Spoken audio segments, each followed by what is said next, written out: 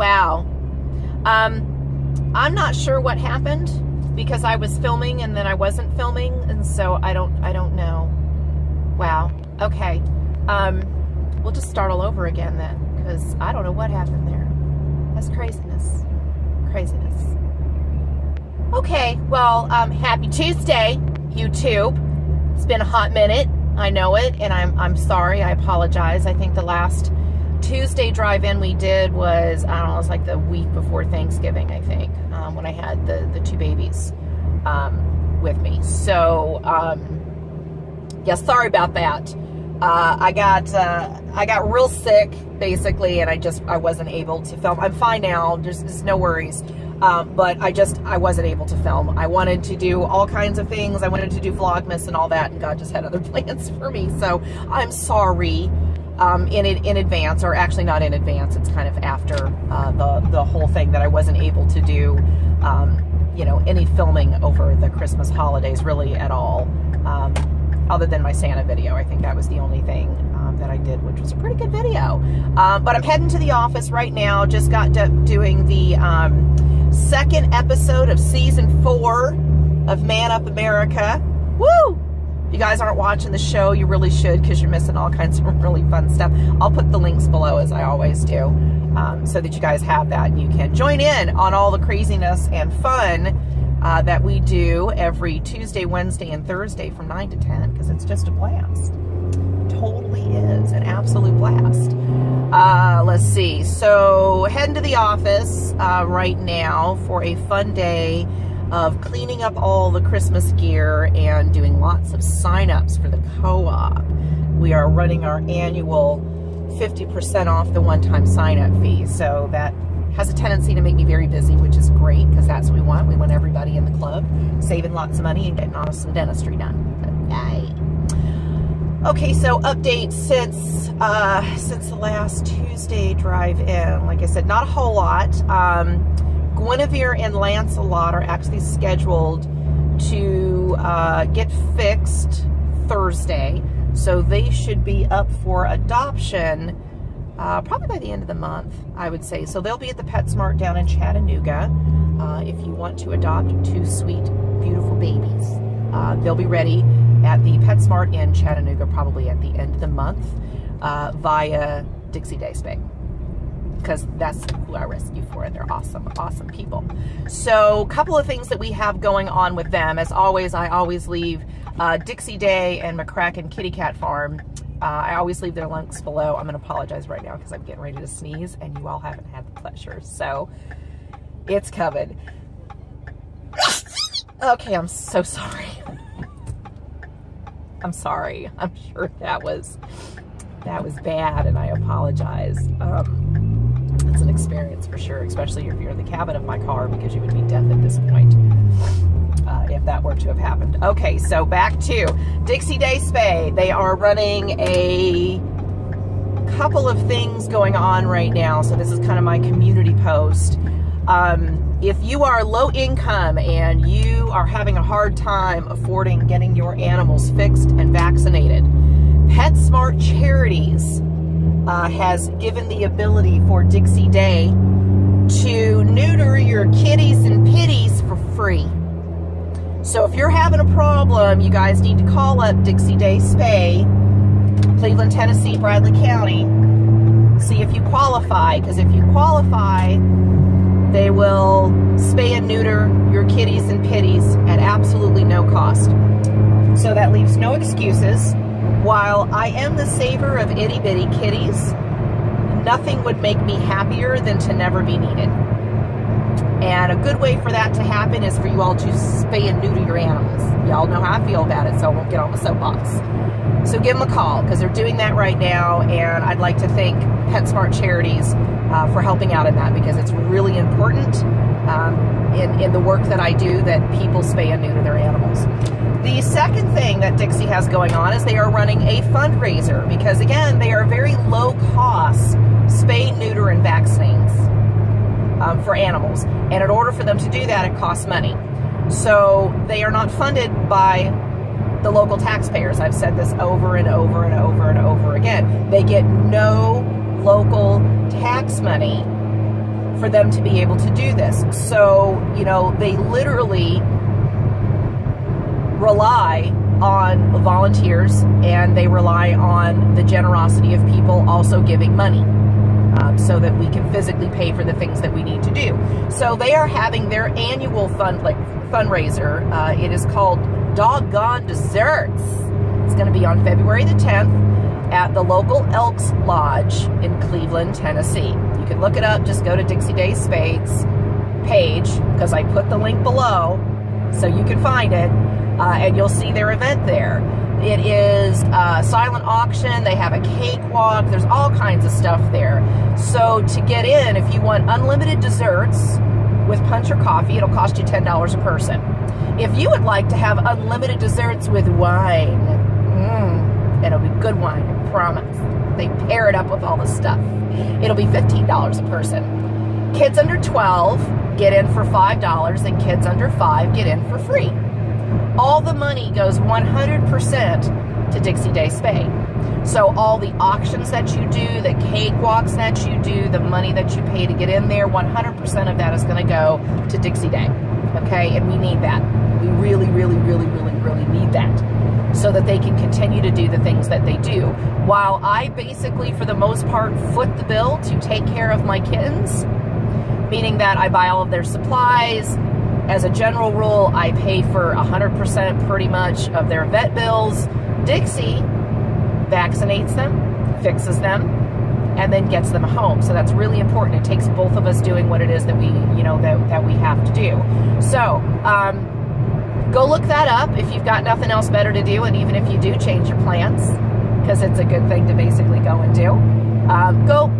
Go to it. You'll get some, you know, some good art, you'll get some good food, and you'll help out, you know, all the kitties and the puppies and stuff, because that's what we need to do. My part of it, for me, this is where I'm going to beg for subscribers. It's been a minute since we've talked about it. I'm up to 132. All you people out there that have thousands of subscribers, you can laugh if you want to, but I love my whole 132 people, and I appreciate them. That's how we get there. I still need more subscribers. I need at least 1,000 for me to get monetized, to help me defray the cost of that really expensive kitten formula and all the vet bills. I think I'm up to, $2,000 in vet bills from last year. Yeah. Got to get that paid up, because kitten season is right around the corner.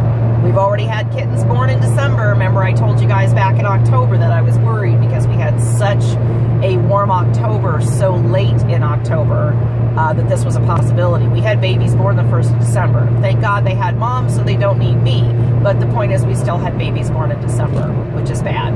I expect this season to kick off early. Last year, we started the first week of February. I think we're probably going to end up with that again. We really haven't had a lot of cold. It's getting warm here in Tennessee. We've been in the 60s the last few days. That stays up there long enough, those cats will start ovulating again, and we'll end up with babies. Just saying. So, it's going to happen. It's going to happen soon. I had, for all that we're keeping count, I had myself neonates. So, kittens under 5 weeks with no mother. I had 39 kittens last year. 39. Just little old me. 39. That's more than doubled than what I had in 2017.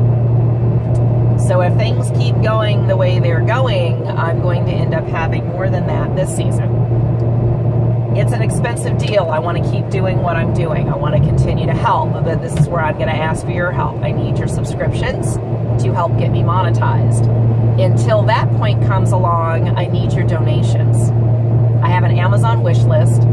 I put it in the links below so that anybody can basically get there. While I have a lot of things on that wish list, that would be awesome, and I would love to have. Formula is the big thing. I am always in desperate need of Breeder's Edge formula. That allows me to keep those kittens alive and keep them out of the vet as much as I possibly can.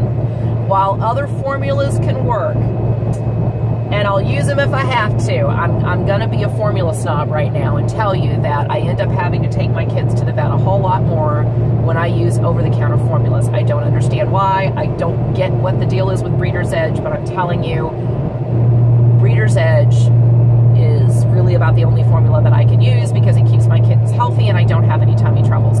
Tummy troubles at that age can kill a kitten super fast. So I need Breeder's Edge formula. Like, I am in desperate need. I need to start getting stocked up now so that I have the stuff available when I get the kitten call, that I'm ready to go and I have everything that I need. All the other things, technically, I mean, I can do on my own because it's not that big of a deal. I don't need them very often, but formula, I go through a lot. I need Breeder's Edge formula so that I can take these kittens, okay? I need it, guys. I need it. So anybody that is willing to help out, please, it doesn't matter what size the container is, it all helps. Please go down and donate and send some formula my way. I would be much appreciative. The kittens will be appreciative, I promise. So, again, no kittens, yay for me. Let's hope that we get past February and we don't have any kittens until then. We'll see. Everybody at the house is doing good. The prince is fine. The puppies are doing great. Kitties are good. I still have to do my unboxing of the GPS that I got for the animals when Eddie, the Count de Monte kitty, went missing. And he is still missing. We got GPS for all the animals. So I still need to do the unboxing for that so you guys can see it and give my review on it. I won't go into any more detail than that just because I don't want to, you know, that's another video and I need to do more videos basically. I'm going to try this year if we can. My hope would be is I do a video at least once a week for the drive-in for the people that like the vlogs that I do. But I'd like to start doing more videos a little more consistently.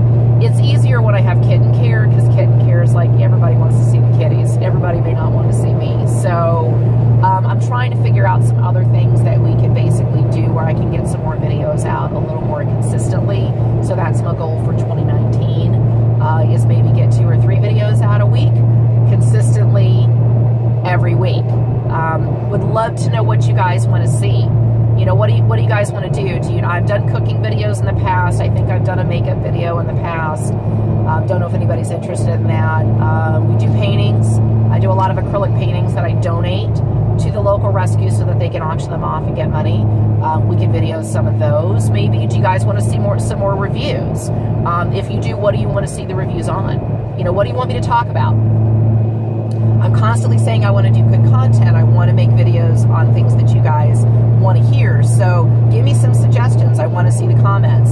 You know, I like hearing from you guys on what it is that we're basically doing. I think the highest commented video I have is my swimmer syndrome. I've said that before. I get a lot of comments on that when people asking questions or telling me what they need to hear or what they need to see, and I'll oblige you. So I answer all of my comments. I don't care who you are, if it's a happy comment, a not happy comment, whatever, I'll answer you. So just tell me what it is that you guys want to hear. I want to give you good content. Sorry for that. Sorry. I do have some new cameras. The Prince was very gracious in his Christmas giving this year, so I did get a couple of cameras. He got me a GoPro. I'm still figuring out what to do with that. So I'm still shooting on my phone right now, but I definitely want to use the GoPro. It's waterproof, so we might do some underwater shooting this year. I don't know. I purchased the Prince a drone. But a good drone, because remember I told you guys I got him a drone last year for Father's Day. You know, I got him a pretty small model because, one, I didn't know if he was going to like it or if he'd even do it. So I didn't want to spend out a whole lot of money. Well, he did like it, other than the model wasn't all that great, so he had a lot of trouble with it. So I upgraded and bought him a middle-of-the-road drone. It's a much nicer drone, so I'm hoping to get some aerial shots of stuff this spring, because when the weather gets warm, things will get a lot busier because we'll have stuff to do outside and things of that nature. And I think you guys liked the videos on the tile that we did, though it almost killed us. So I'd like to do some more of those type things as well. But, you know, let me know what you guys want to see so that I can make some good videos. I think I've kind of run out. I don't think there was anything else that I needed to update you guys on about.